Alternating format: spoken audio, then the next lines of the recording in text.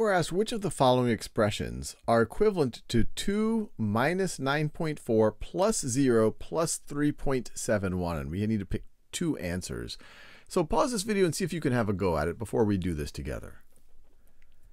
All right, now let's look through the choices. So this first choice, we have 9.4. Here we subtracted 9.4. Now when you subtract a number, you can also view it as adding its opposite. So we could rewrite this top thing as 2 plus negative 9.4. Notice when we subtract 9.4, that's the same thing as adding negative 9.4. So we could write it this way. And when you are adding numbers, and that's actually this property or this principle that we just used is really useful, because when you're adding numbers like this, it doesn't matter what order you add them in. When you have some subtraction involved, now all of a sudden the order does matter. But when you're adding like this, it doesn't matter the order that you are doing it with. So we can swap these numbers any way we want. We could write this, for example, as negative 9.4 plus 2 plus 3.71. We could ignore the 0 or put that anywhere, obviously, plus 0, something like that. But what we see over here, they don't have a negative 9.4. They have a positive 9.4. So I really don't know how I can reconcile this first thing and this right over here. So I'm going to rule that one out. Now this one over here, you have a 2. We have a 2 there. We have a 3.71. We have a 3.71 there, and both of those things are just being added. And now we have and now from that we are subtracting 9.4. And so here they're subtracting 9.4.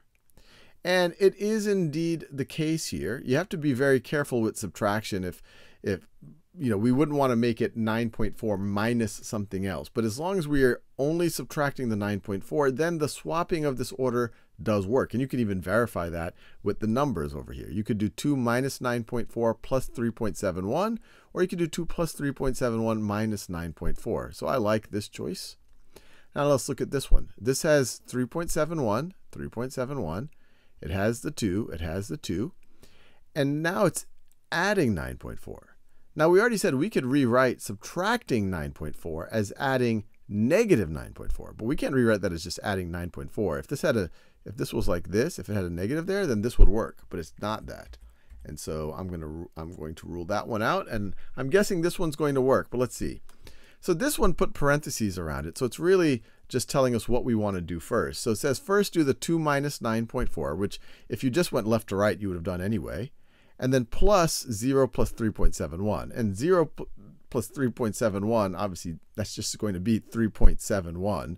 So, of course, this does seem very reasonable to do, that you could go 2 minus 9.4 plus 3.71. 2 minus 9.4, the 0 doesn't matter here, and then plus 3.71. So I like that choice. Let's do another example. So once again, we want to come up with an equivalent expressions. So let's look at this one. Actually, before I even look at the choices, let's just recognize that if you subtract a number, it's the same thing as adding its opposite.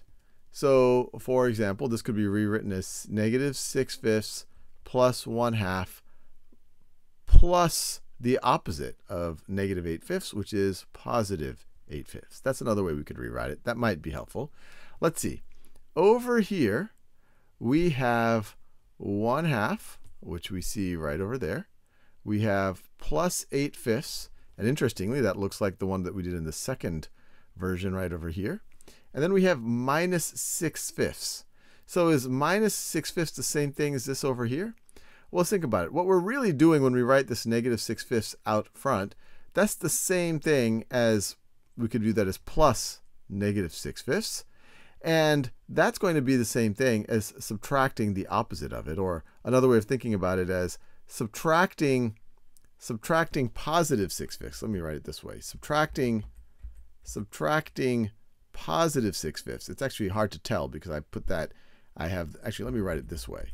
If we just took this version and if we were to use a commutative property to swap the orders, we could write this as 1/2 plus 8/5 and then plus negative 6/5. All I did is swap the order. And now we know that this last part could be rewritten. So it's 1/2 plus 8/5. instead of plus negative 6/5, that can be rewritten as negative, or minus, I should say, minus positive 6/5. Why can I do that? Because subtracting a number is the same thing as adding its opposite. And so all of these are equivalent, and this is exactly what they have written here, this last scenario. So I like that one.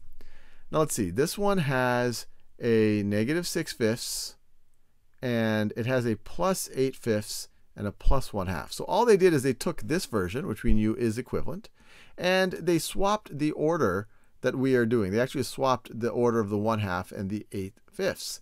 And when you're dealing with addition like this, you can move things around. The commutative property, you can do your addition in different orders, and that's all they're doing. Actually, this is not just commutative, this is also associative. They're literally putting that parentheses there and say, hey, let's just do those first two first. Let's swap these two, and then of course, even if you're going left to right, you would do these first two, even if the parentheses weren't there. So you can definitely, all of this is definitely equivalent to negative 6/5, swapping the 1/2 and the 8/5. So 8/5 plus 1/2. So I like that choice too. And so we had two choices, so these are probably not going to work, and let's see why they don't real fast. They both have the negative 6/5. This has the plus 1/2, but it has minus 8/5 instead of minus negative 8/5. It could have plus 8/5 here, but not minus 8/5. So we rule that one out. Negative 6/5, and let's see, then it's adding negative 8/5 instead of subtracting negative 8/5. So I don't like that. And then it subtracts 1/2 instead of adding 1/2. So it's no good on multiple dimensions. Let's do one last example. Which of the expressions are equivalent? As always, pause and see if you can figure that out. So let's see. So actually, before I look at the choices, I'm going to see if there's different ways to rewrite this. We could rewrite this as 1.7 minus 8.33. Why can I do that again? Because subtracting a number is the same thing as adding its opposite. And then I could say plus, I could write this as 8.33.